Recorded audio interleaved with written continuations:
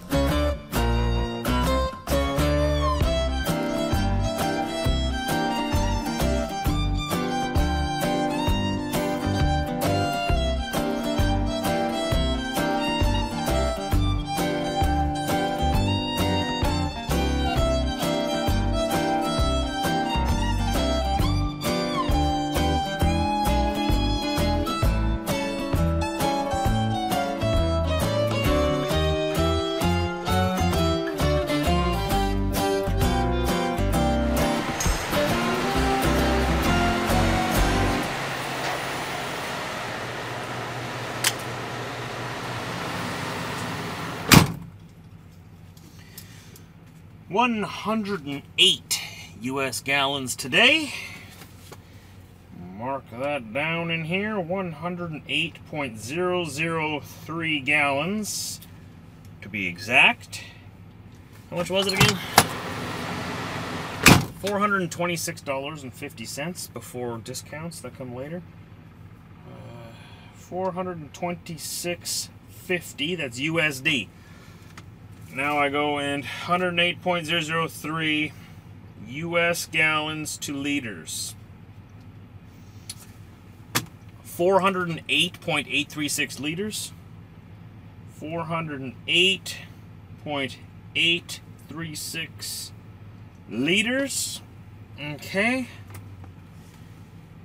And then I go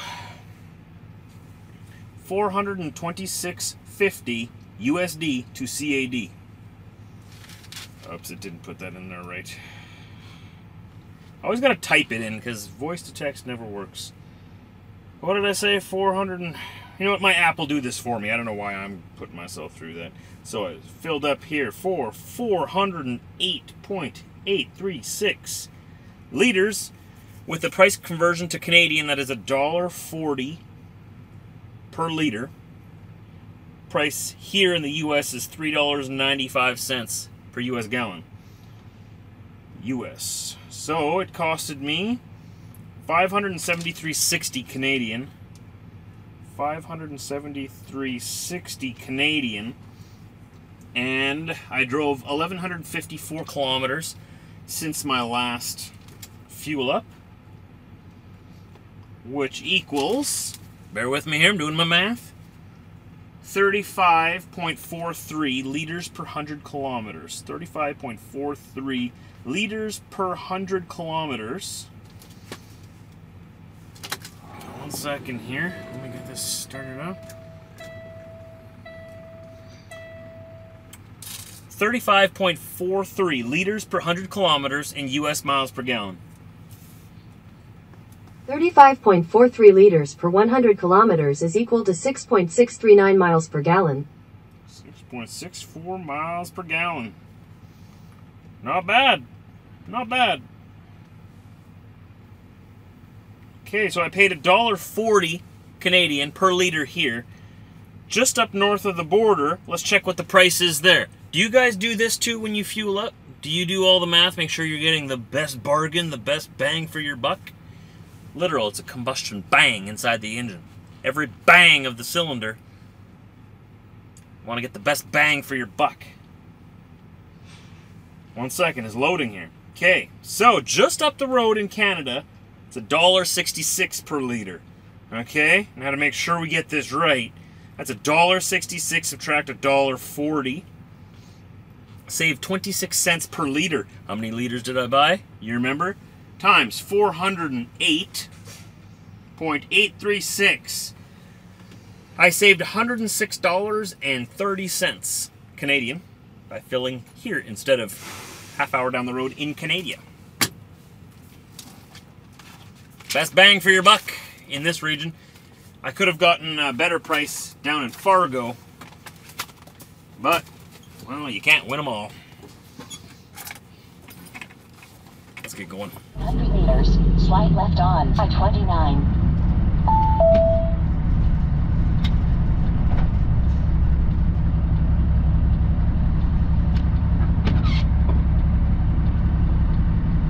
We're here in Pembina. Load still isn't cleared, so we're gonna find a good parking spot and wait.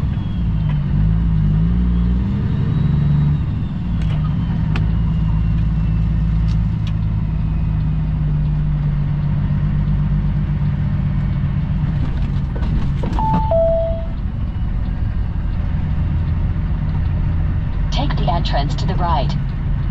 What entrance to the right? What are you talking about, Karen? Are you drunk? It's the middle of the week. And middle of the day. It's only 3 o'clock. I mean, I guess it's not so bad, but still, middle of the week.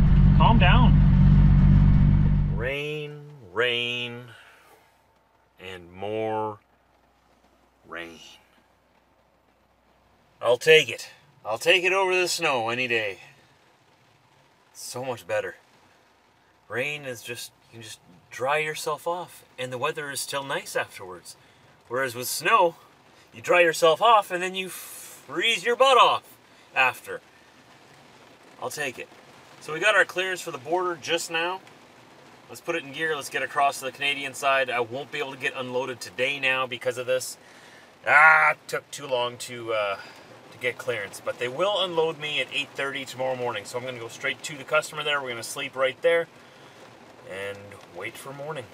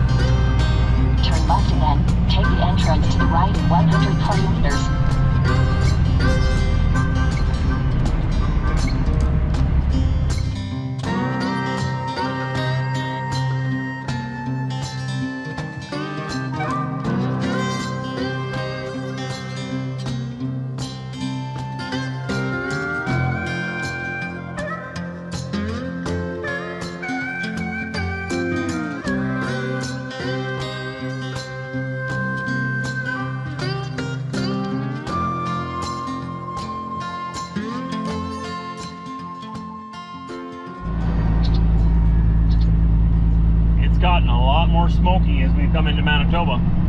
I can like taste the smoke. Smells like a bonfire. We got maybe a mile visibility and it's getting worse. Over here in Carmen, looks like they finished all their construction that they were working on last time I was here. And can you see that? Like how, is the camera picking it up in the distance there? Like you can see the smoke.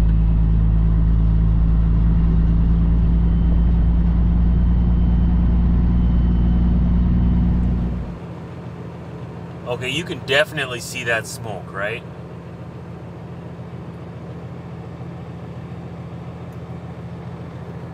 Look over here. We'll go down so you can see. Look, way out there on the horizon, see? Right there. Those grain bins are less than a mile away. You can hardly see them from here. And that building, those buildings right there, what? Less than half a mile? Half a mile? Not even? It smells like bonfire out here.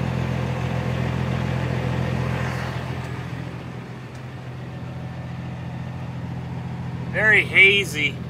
Oh, man. I'm tired. Look at me. What is this? Oh. Face is red. I'm getting a little hot today. I wonder if that's sunburn? No, that wasn't there before. I'm just really tired and it's really hot. That's why I had the truck idling. I need to have the air conditioning running for a bit because I'm just cooking in here. Cooking and this smoky atmosphere. It's not hot because of that. There's forest fires burning about 1,000 miles west of me, or 1,500 kilometers west of me in Alberta. I'm in southern Manitoba right now, and the smoke is all the way out here. It's crazy. I noticed the smoke way down in the US too already. They must be pretty bad again. Every year we get these forest fires, right? Every year. I hope everybody's okay out there. If you know anyone who's affected, let them know we're thinking about them. And let's all do everything we can to help them out. I can't imagine having everything lost to a fire.